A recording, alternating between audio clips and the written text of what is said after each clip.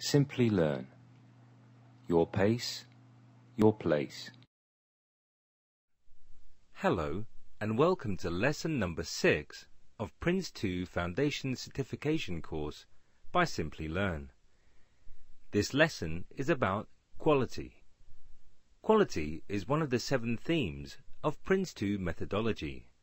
This theme is based on the principle focus on products.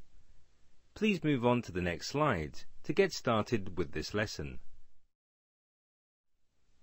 Let's look at what we will learn in this chapter. First, we will introduce you to the quality theme and its purpose.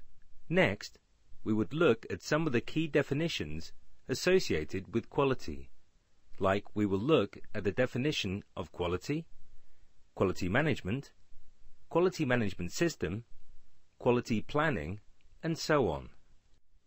Once you are comfortable with the key definitions, we will learn about PRINCE2 approach to quality. PRINCE2 approach to quality is well depicted in a diagram named Quality Audit Trail. Rest of the lessons will explain how quality planning starts with customer quality expectations and how it is ensured by following the quality review technique. So go ahead and check out this lesson. Many delegates make a lot of mistakes on quality-related questions in exam, so I suggest you spend enough time on this chapter. Towards the end of this lesson, like all other lessons, we have also summarized the various responsibilities associated with quality. Every project produces unique product or service, right?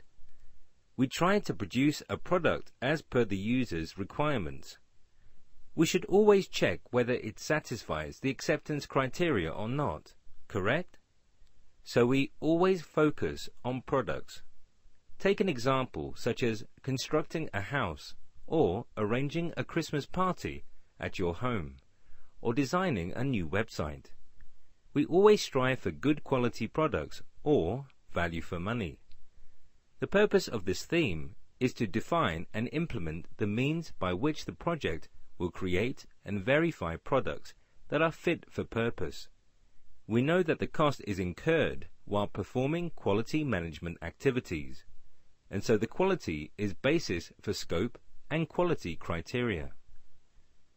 A project manager should understand that the estimation of costs and timelines fully dependent on determination of the quality criteria. Let's